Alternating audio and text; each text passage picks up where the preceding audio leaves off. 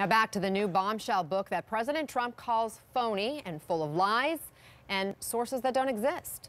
Author Michael Wolff in Fire and Fury depicts a president who never intended to be president, telling his former aide, Sam Nunberg, at the beginning of the race, quote, "I can be the most famous man in the world." And also quotes Nunberg, widely saying of Trump, he's just an expletive fool. And then there's an incident where Nunberg talks about trying to explain the Constitution to Trump and, quote, "I got as far as the Fourth Amendment before his finger is pulling down on his lip and his eyes are rolling back in his head." Well, Sam Nunberg is here with me now. You've been asked about these quotes. You admit that you said those things, but you say the full context of those quotes weren't actually put into the book. But absolutely. Still, and by the way, I'm not criticizing Michael at all. I sat with Michael. I cooperated with Michael. We all sat and cooperated with Michael. But this doesn't make the president look good, even if if it wasn't the full context. You said those things. First of all, calling the president a fool, I'm sure he's going to be very upset about that. He's called me much worse, and I've probably called him much worse in the past. I wouldn't take it literally. As he tweeted earlier today, he's the one who got elected. He does it his own way. He's a very, very stubborn man. And I mean that in a good context. He's somebody where it's not that he doesn't know what he doesn't know. He knows what he doesn't know, doesn't think he needs to know it. He doesn't worry about what he doesn't know. And doesn't worry about it. And then we'll get people to cover that, to take care of that. But how do you interpret that? Is that a good thing?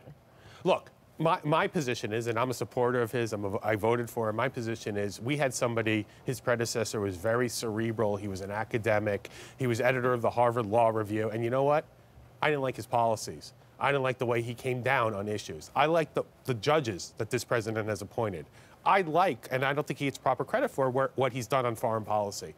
I agree with him on Iran. I agree with him on standing up against North Korea. So things like that, I mean, he is what he is. He's a businessman. He's not an academic. Well, about this issue of his intelligence and his mental fitness, I mean, that has been raised by this book, the questions, and he, the author of this book, was Michael, asked about this portrayal of the president when he talked with Savannah Guthrie on the Today Show yesterday. Let's watch.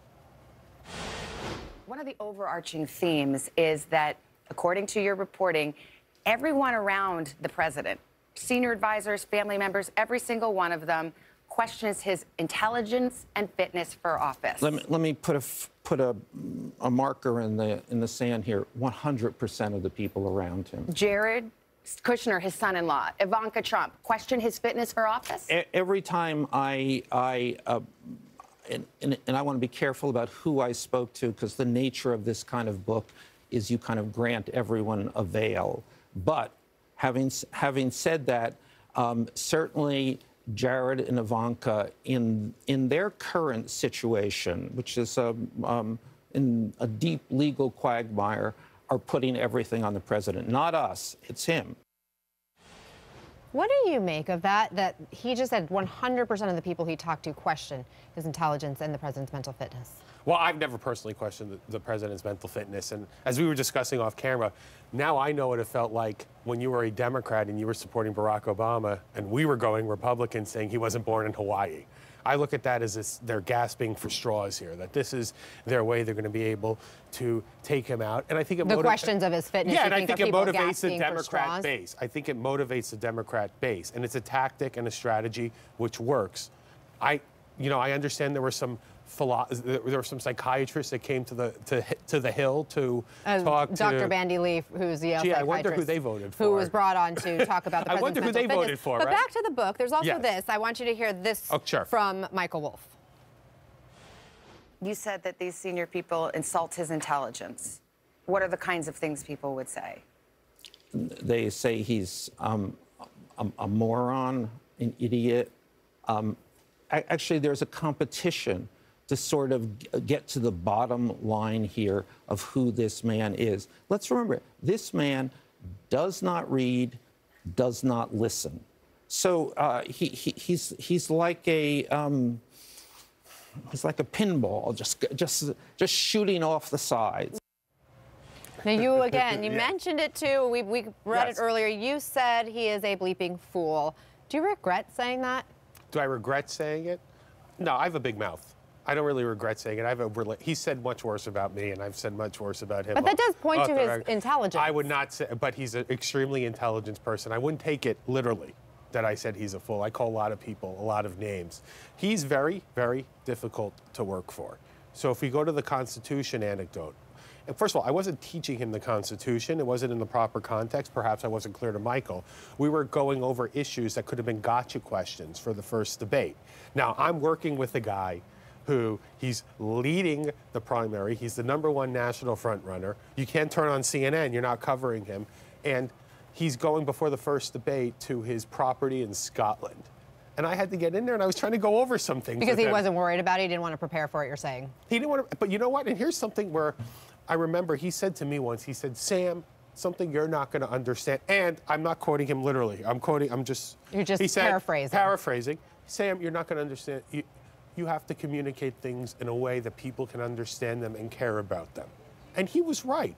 The reality is, and this is a longer issue, a deeper issue, is frankly, the average voter does not care about the 7th Amendment. The average voter does not care about dicta or the rationale from a Supreme Court case. He was right about that. Okay, so I want to get back on track, though, in terms of just talking about this book, and and I get your point, what you're saying in terms of it really doesn't matter necessarily if the president was preparing for this debate in a way that most people would expect him to. But back to what we just read in this book. Now, the result of this, the president has sent a cease and desist letter to Bannon as well as to the publisher. Which was a mistake. Now, you've been on the receiving end of one of the president's lawsuits. Do you think he'd actually follow through with this? No, I don't think he's going to follow through on this. I think that was I think this is Donald Trump not acting as if he lives in 1600 Pennsylvania Avenue. He's acting as if he's back on 5th Avenue and 59th Street in Trump Tower. These are his antics that he's done. I personally, and by the way, I can tell you right now, I guarantee you people around him or anybody that has a voice and wants to give him the proper counsel said, don't do this. You're only going to help the book. And he knew that, and he still wanted to do this. Can I ask you about Bannon real fast? Because we've seen since the fallout of this book, a lot of people are pushing Bannon away. The Mercers, who've been in his corner, have completely come out condemning what he said in the book, what he's quoted as saying. We're even hearing the forces kind of pushing Breitbart to dump Bannon from them. I mean, do you think that'll never happen? I mean, at this point, is he relevant anymore? Is he toast? He's first of all, we're talking about him here right now, so he's certainly relevant. And the reality is, whether Matt Drudge likes it or not, the reality is if you watch when talk radio hosts are talking, conservative talk radio hosts, they're refreshing Breitbart all day. They're not refreshing Drudge Report anymore. But does Bannon have the same kind of influence now does. as he did before? Yes, he does. The Mercers I believe the Mercers could want to fire Steve, could want to kick Steve out of Breitbart, and guess what? They'll end up being kicked out. Steve is not going anywhere. Steve is not deferential to the Mercers anymore. Something I've noticed. When I used to spend time with him in 2015, 2016, the Mercers would just come up in conversations by him.